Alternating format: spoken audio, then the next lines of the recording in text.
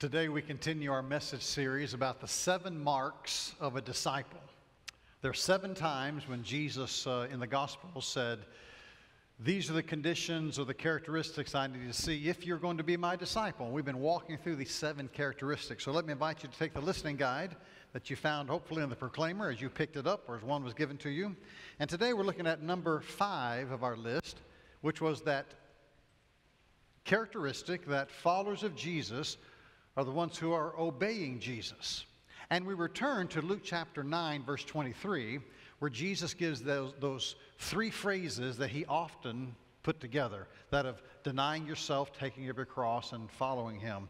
In Luke chapter 9, it says that he said to them all, to all those who are listening, if anyone desires to come after me, let him, and here's that triplet, deny himself, take up his cross daily, and follow me.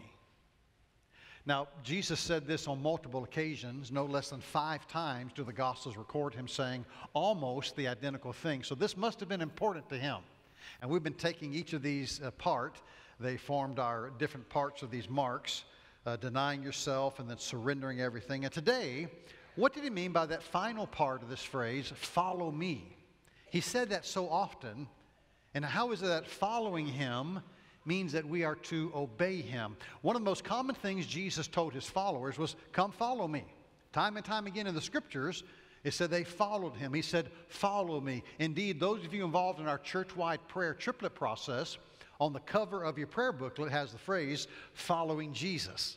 So Jesus always was talking about following him. It was a common phrase. But what does it mean for your life in the year 2019?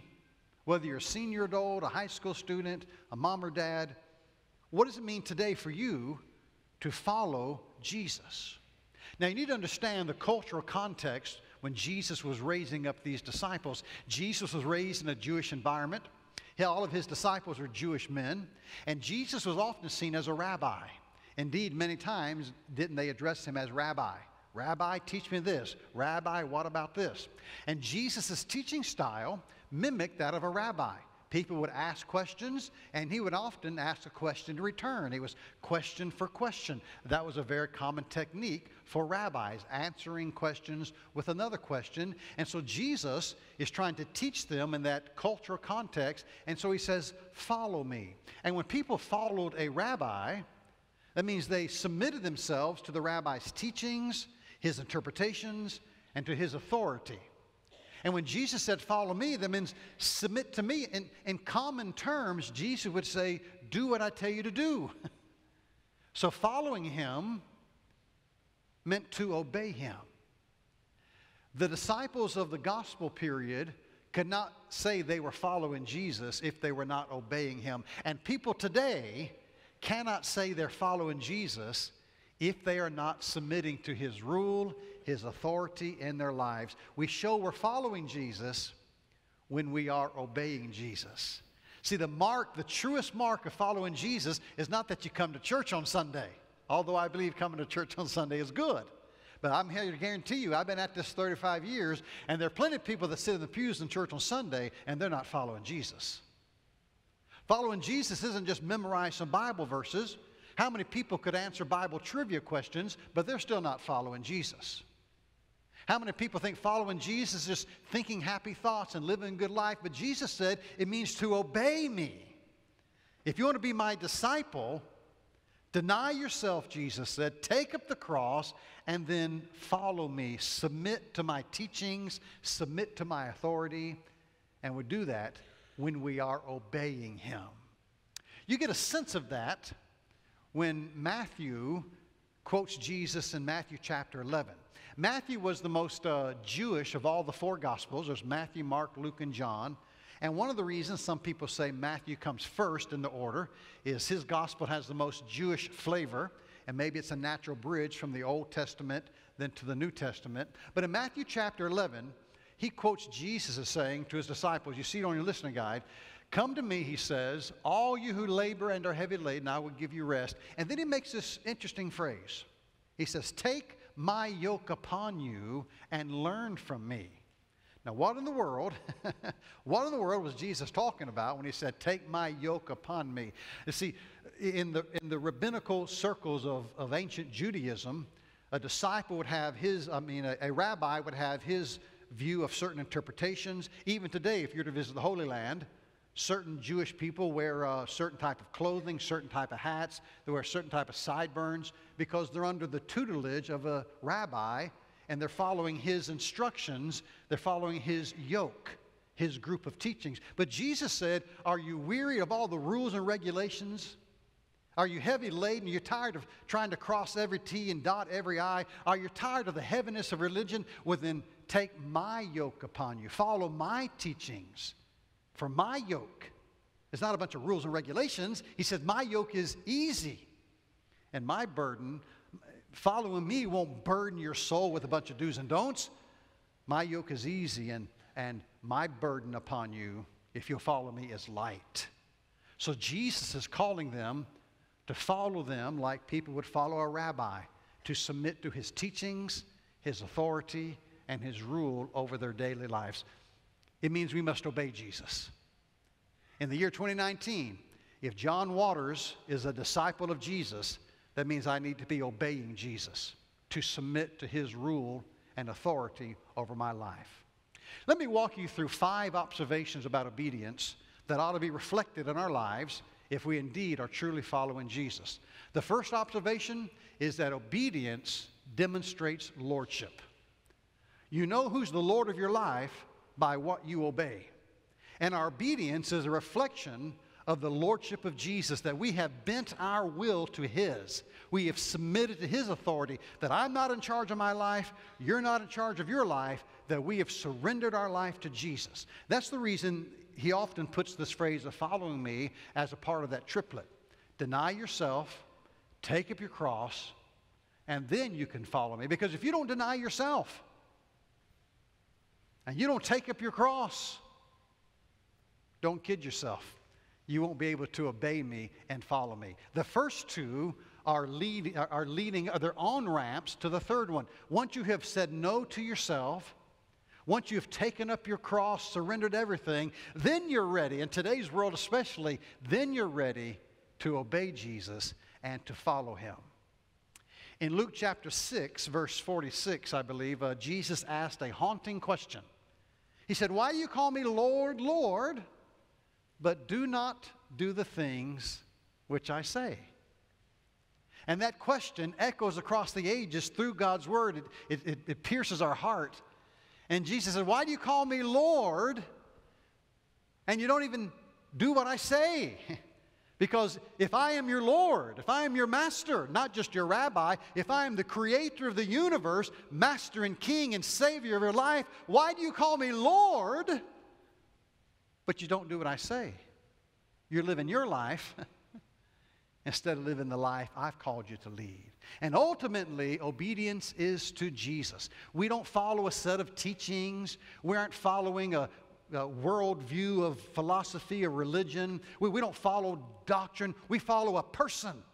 And that person is Jesus Christ, who died on the cross as a substitute for my sins and for your sins. He was raised from the dead, and that you can have peace in life if you'll believe in him. So following Jesus means we follow him and we obey him. So observation number 1 is that obedience demonstrates the lordship of Jesus in our lives.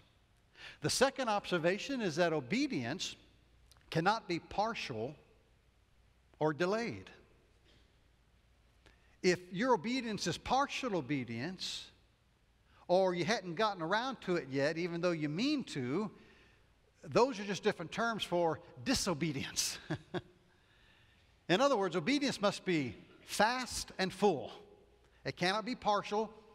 It cannot be delayed. You either obey him now or you disobey him now. You either obey him all the way or you've disobeyed him all the way. Sometimes, though, as I say, we're in church, so let's be honest, okay? Sometimes we're mighty proud of our partial disobedience, especially when we can point out so many other people who haven't done anything at all. But Lord, look how much more we have done, Lord. And the Lord says, you haven't done all I've asked you to do. But we're excited about partial obedience And we think somehow that satisfies the one we call Lord and Savior.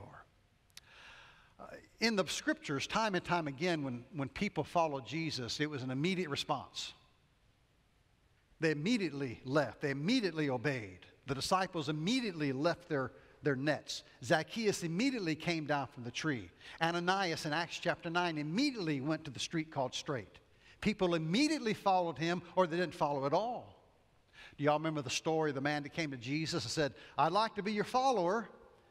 And Jesus said, "Well, good. Come on, let's do it." That's the John Waters version, okay?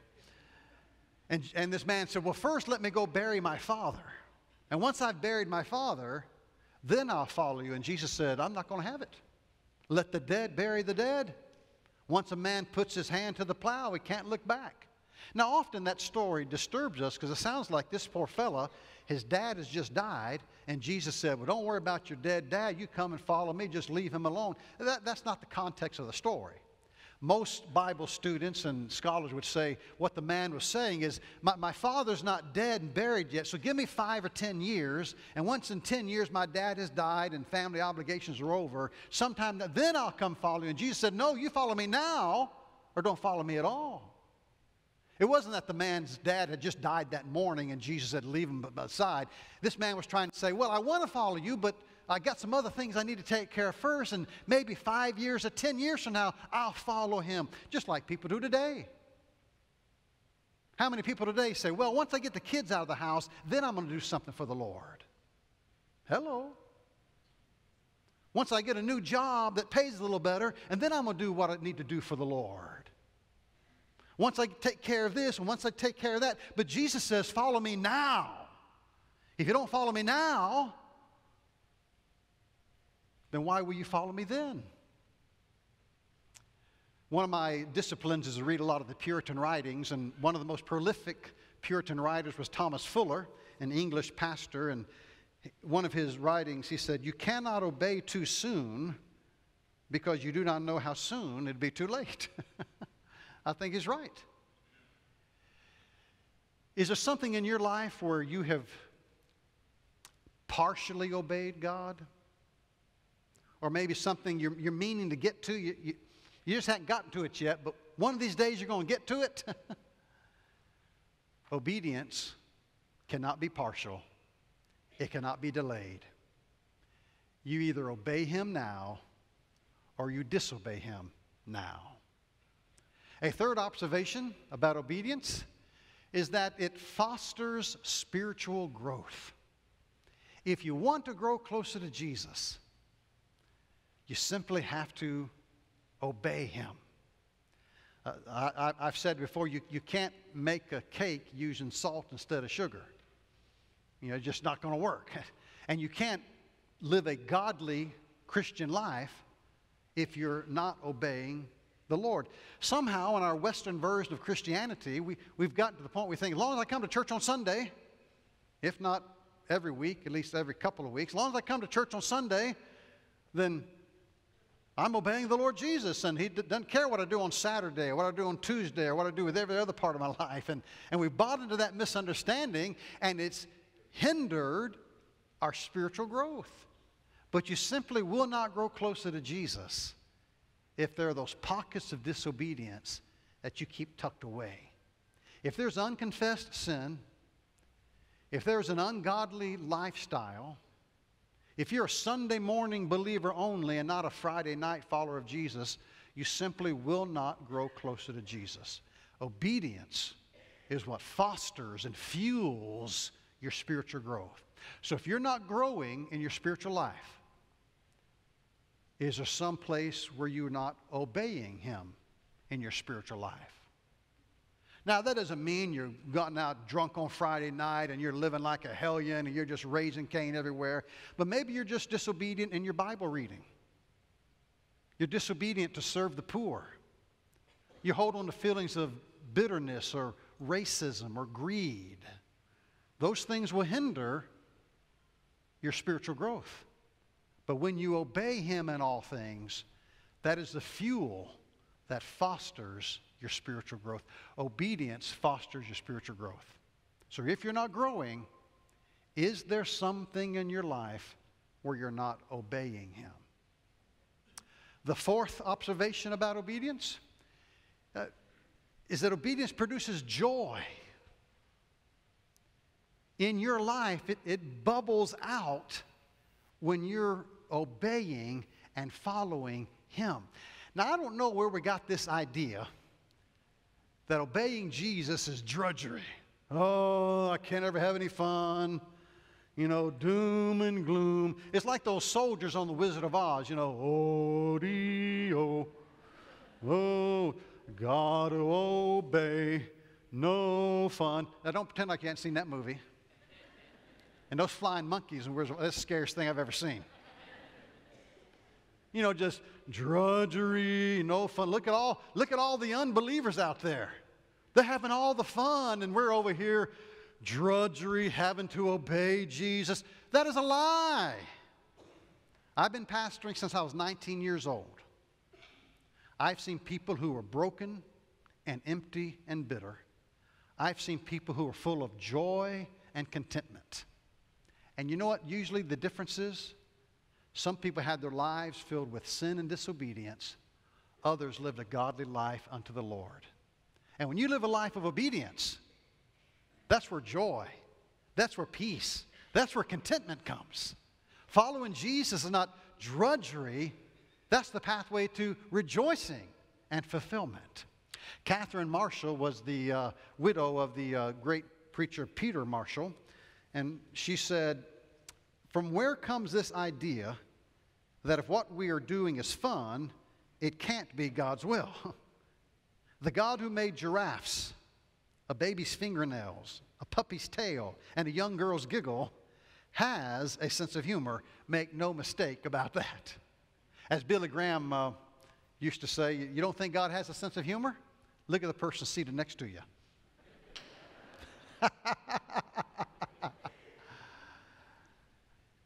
There's joy in following the Lord. We just finished a church-wide study on spiritual gifts. Many of you participated. If not, it's not too late. We can give you some of the information, how you can help identify your spiritual gifts. And right now, your leadership staff is working on putting together what we call a ministry match list.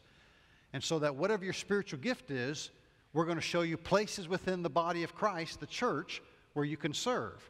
And so if your spiritual gift came out to be serving or helping, well, we're going to show you, here's all the places where you can use your ministry of help or your ministry of mercy. Maybe your spiritual gift is administration. Well, here's a ministry match list, all the ways you can plug in if that's your gift. So we're compiling that now so you know how to use it. But one of the ways you know you're using your spiritual gift is that you find a sense of joy in what you're doing. You find your sweet spot. That if you're serving the Lord somehow and it's just laborious and just full of doom and just drudgery, that's not your spiritual gift. Because when you serve according to your giftedness, it's sweet. You're in the zone. You were made for that, and there's joy from it. So if what you're doing for the Lord causes you drudgery, don't do it. Because apparently God's got something else He wants you to do. When you serve where the Lord's called you to serve, there's contentment and peace and joy. That's what obedience brings. And the fifth observation of obedience is that it always becomes visible. Obedience, sooner or later, will always become visible. The Apostle John talked about that in his book of 1 John, near the end of the New Testament. 1 John chapter 2. Now by this we know that we know Him, if we keep His commandments. He who says he abides in Him ought himself also to walk just as Jesus walked. In other words, in Statesboro, Georgia, southeast Georgia, and the Bullock County region, if you're a follower of Jesus, your life should show it. People should see it. Your faith is very personal, extremely personal, but it is not private. No matter where you are, no matter what your circumstance, no matter what your workplace, the fact that you're a follower of Jesus, people ought to see it. People ought to know it. It ought to be visible because it just leaks out everywhere. You can't keep it hidden. Because following Jesus makes a difference in everything that you do. Well, let me finish with a couple of personal application questions about my life and about your life. If we're obeying and following Jesus. Question number one is, am I learning from Jesus? See, one of the marks of a disciple is you're learning. It's like ingesting. You're taking it in, primarily through reading the Scriptures and the relationships of other believers. Are you learning from Jesus? Remember, it was that model of a rabbi teaching. We're under his tutelage. We're receiving from him. We're learning from him. Are you reading and learning from Jesus? And then second, are you living for Jesus? One is the internal, the other is the external. One you bring in, the other you're living out. And that's the definition of a disciple. Somebody who's learning from Jesus and also living for Jesus. The things you may do in private, but it's going to be seen in public. When you're learning from Jesus and living for Jesus, that's what it means to follow Jesus. And when you are following and obeying Jesus, he's going to take you some places. So let me tell you where your faith will take you if you indeed obey Jesus and do what he tells you to do, and you go where he wants you to go, and you do what he wants you to do. First, Jesus will take you to some difficult places. Don't think for a moment that following Jesus is just a walk in the park. Sometimes the Lord calls you to do some of the most difficult things you've ever had to do. And he sustains you and he empowers you. But following Jesus and obeying the commands of the Lord can be difficult. Do y'all remember the story from the book of Daniel of the three Hebrew boys, Shadrach, Meshach, and Abednego? Remember King Nebuchadnezzar built this big old golden statue and said everybody needs to bow down. And those three boys said, we're not going to do it because we bow down only to the Almighty God. And the king said, well, I got this fiery furnace and I'm going to throw you in this furnace and you're going to burn alive unless you bow down. And the three boys, Shadrach, Meshach, and Abednego said, King, we don't know if God will deliver us. But even if he doesn't, let it be known today that we will not bow down to you, even if we're thrown in the fiery furnace. You think that was easy for those three possibly 18, 19, 22, 23-year-olds?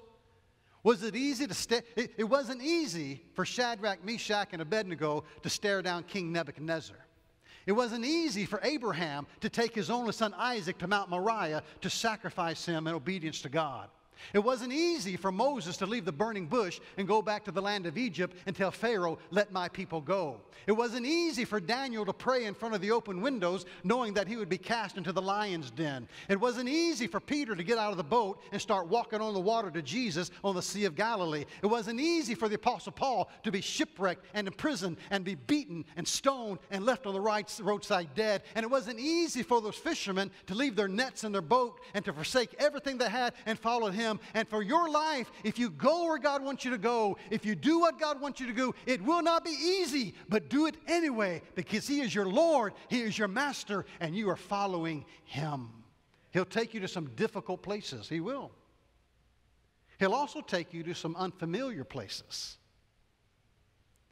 Unfamiliar, or I almost use the word uncomfortable places because we love to be comfortable, don't we? We like the familiar.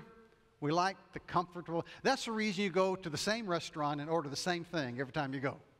You notice that? Because it's comfortable. We like to be comfortable. But the call of Jesus upon your life is not to be comfortable.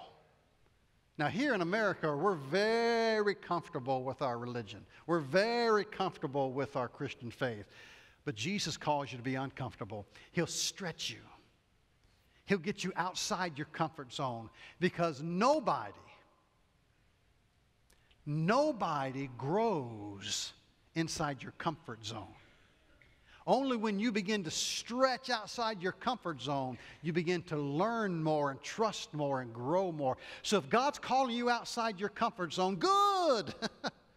That means he's working in your life. Don't be afraid to stretch and lean into that which is unfamiliar, that which is uncomfortable, because that's where your faith in Jesus Christ will take you. And the last thing I'll say is following Jesus and obeying him must also take you to ordinary places. Ordinary places. Let me explain what I mean.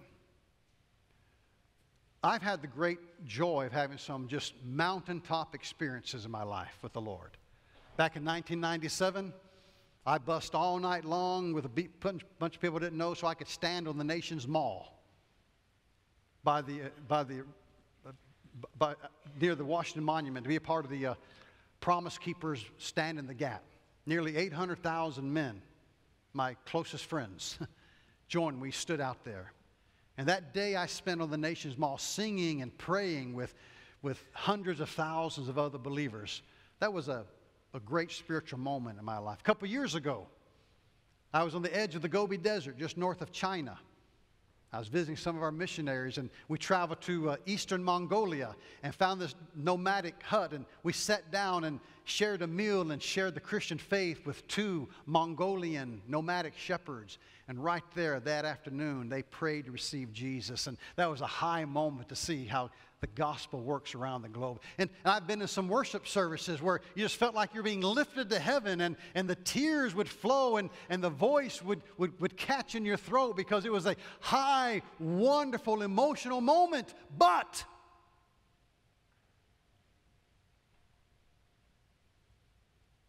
I've grown most in my Christian faith through the ordinary, regular, mundane, unexceptional things of life.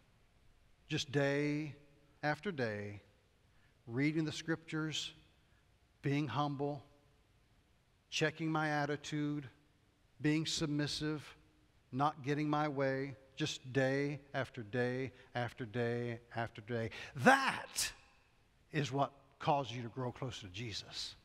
You can't live on a steady diet of these high emotional moments.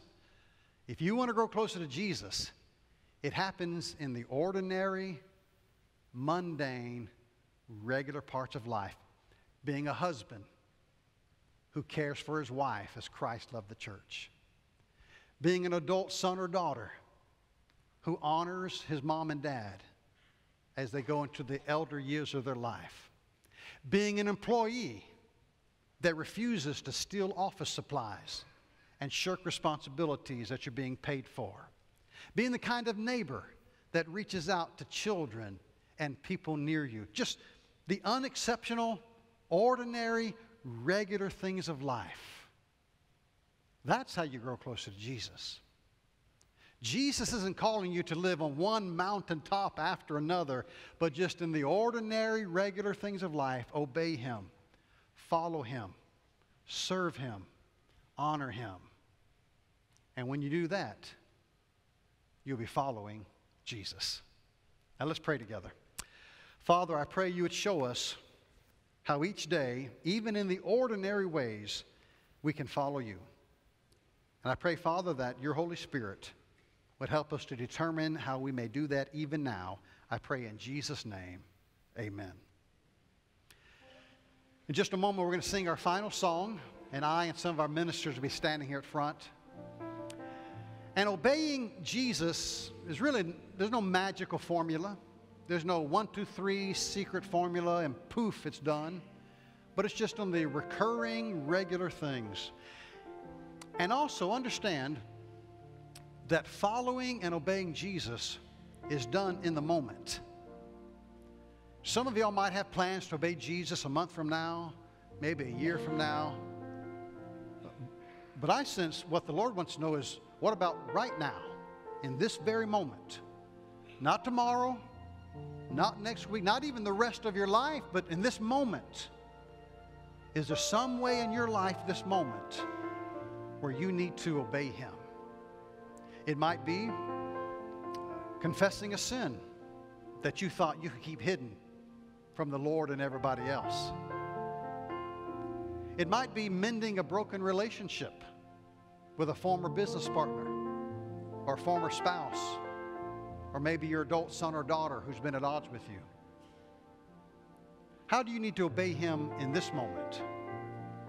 In the first service at 8:30, we had a lady come forward, make the commitment of membership because that's how she was going to obey Jesus. Maybe you've never been baptized, and that's a step of faith you want to make, obeying Jesus. Or maybe you just want to be a better employee. Maybe you realize that you really haven't been setting a good example at work. And you realize as a follower of Jesus, you need to do better. In this moment, what will you determine is how you can follow and obey Him today. If you want to walk forward to one of us and come and pray, you do that. Come share a commitment with us. We'll pray with you. Maybe let you go back to your seat. But in this moment, may you determine you're going to follow Him. Like the song says, trust and obey, for there's no other way to be happy in Jesus but to trust and obey. Let's stand together, and as God leads you today, may you come.